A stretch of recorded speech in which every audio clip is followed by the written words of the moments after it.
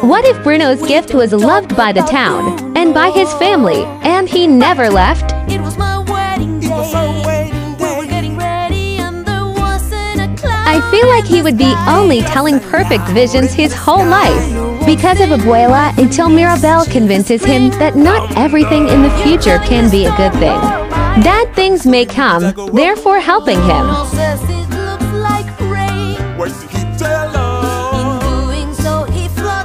Did you get enough love, my little dove? Why do you cry?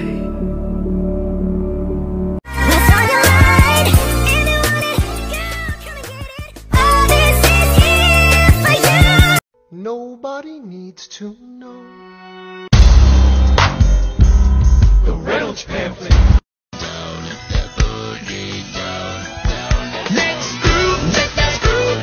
Get you to move and share this not to buy right. Baby, slice it like a screw. Set it with soup. Well, that's who we are and they might go. Let's go! Family, family, family. I go to war with my family. Ups and downs, wrong or right, this family. They think that we crazy.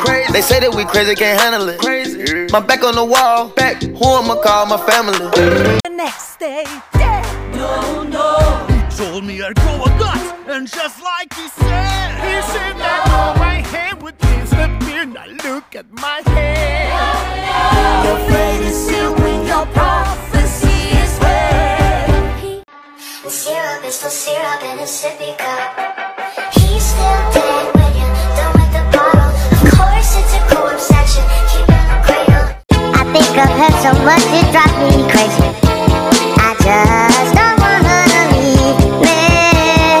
Don't you give me About to beg you please, and then when you tell your friends, you can tell them what you saw in me, not the way I used to be. The sky. Bruno walks in with a mischievous grin. Thunder. You're telling this story or am I? I'm sorry, mi vida go on. Bruno says it looks like rain. Why did he tell us? In doing so, he floods my brain. Abuela gets the umbrella. Buried in a hurricane. What a joy you stay, but anyway, we don't talk about Bruno, no. We don't talk about Bruno. Grew to live in fear, Bruno stuttering or stumbling. I can always hear him sort of muttering and mumbling. I associate him with the sound of falling sand. It's a heavy lift with a gift so humbling. Always left Abuela in the family fumbling, grappling with prophecies they couldn't understand.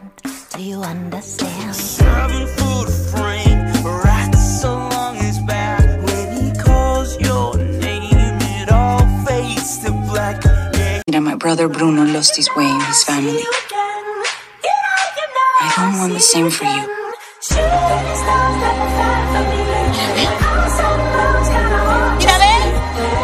Where's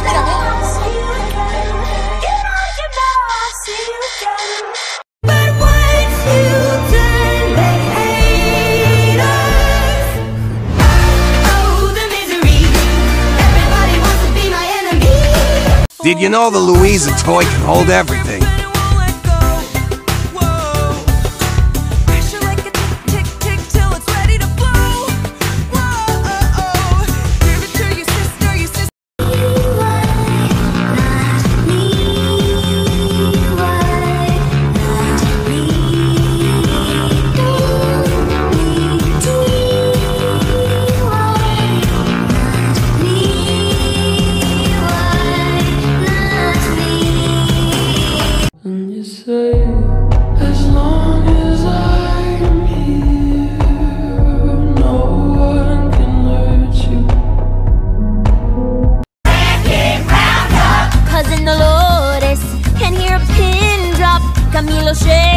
Antonio gets his gift today. My older sisters, Isabella and Luisa.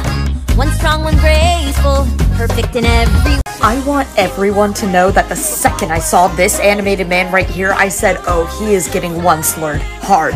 Just look at him. He is a scraggly man with a non-threatening demeanor and a tough relationship with his family. This is the boyfriend of every bisexual woman who swore she'd date a girl next time. he is going to get you to start playing D&D. You have been warned. Much like someone cursed with precognition, I will watch the fan art unfold before my eyes before it has even been created. I have seen this before, and it will happen again. Unless it has already happened. I will grant I have not been on Tumblr in a few years. Welcome to the family Madrigal, the home of the family Madrigal.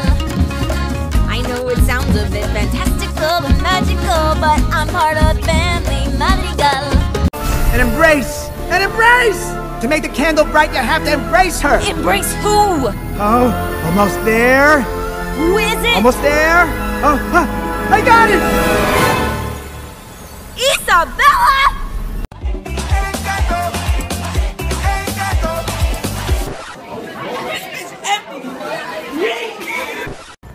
And they were roommates. Oh my god, they were roommates. So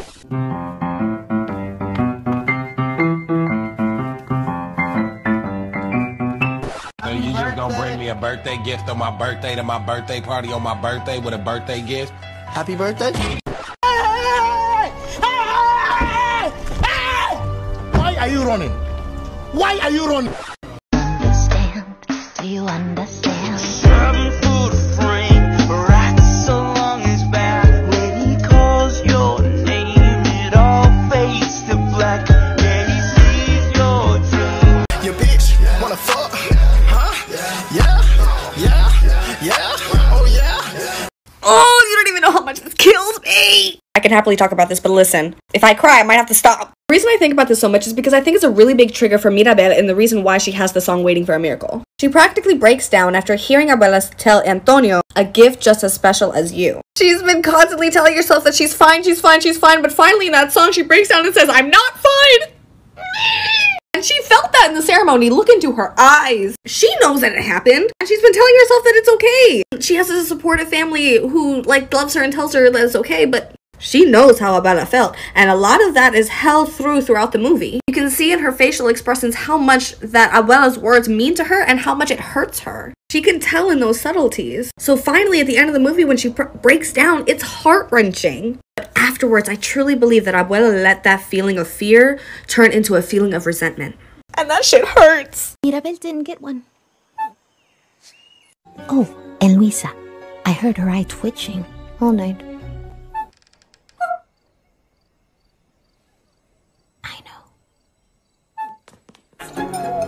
Did you know Encanto has not one, but 2 book adaptations? Let's look at some of the insights one of them, Encanto, A Tale of Three Sisters, offers us. The first and most obvious difference is that the book is narrated by all 3 sisters, Isabela, Luisa, and Mirabel. This allows us to fill in various scenes outside of Mira's point of view. One of my favorite moments was during Antonio's gift ceremony, where he says, I need you. Luisa, our current narrator, thinks that he's talking about her, and even moves to stand up before her mother stops her. It's also mentioned several times that Isabela is jealous of Mirabel because she doesn't have a gift.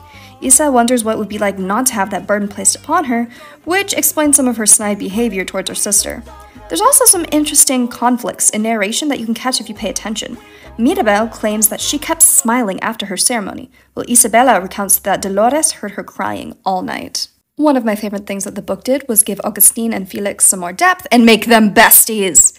They are described as always deep in conversation, twice in the book, both in the marketplace at the beginning and during Mariano's proposal dinner. Felix in particular is described as a guy who never worries about anything, and is always cracking people up.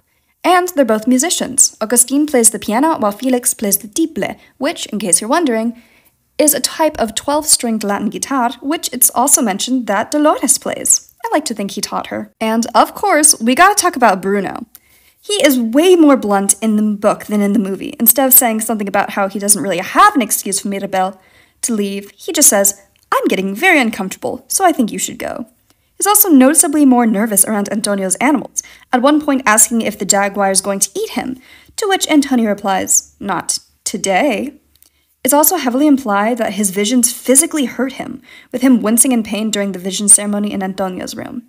And finally, Mirabel describes him as someone with a lot of practice with giving up. There's also a joke about how the rats say he doesn't wash his underwear, but I choose to believe for my own sanity that that was a joke. There's a lot more cool details that I can point out, so let me know if anyone's interested in part 2. Bye! You got it. Welcome back, and let's look at some more details from the Encanto novelization that we didn't see in the movie. I had specific requests to focus on Luisa, Pepa, and Isabela, but let me know if there's anything else y'all want to hear about. Starting off strong, there are a ton of cute details about Luisa that we didn't see in the movie. She's not always aware of her own strength, oblivious and nearly suffocating Mira when she wrapped her up in a hug, although it is mentioned that everyone in the family loves Luisa's hugs. It's also mentioned her ears turn red when she's either embarrassed or lying. She really tries to be a neutral ground between her sisters and cares and worries about them both deeply, especially Isabela. During the family breakfast, she notices that her sister looks almost sick and wonders if anyone's consulted Isabela about the proposal. She's also very aware of the rivalry between Mirabel and Isabela, commenting that she wouldn't want to get on the wrong side of either of them. It's also very clearly established from her internal narration that she has a one-track mind, only able to focus on one thing at a time, and getting confused when Mirabel keeps pestering about what's wrong, making her mix up some of her chores, like saying she has to dig a patio and pave a river. Shedding some light on Pepa, the book has a lot more cute moments in time that showcase what a sweet and attentive mother she is. She worries about Antonio a lot, often causing her to get into thunderous moods. And she's also very supportive of Dolores and Camilo. At the end of the book, there's a scene I wish we had gotten in the movie where Dolores says that maybe sometimes she can talk, not just listen.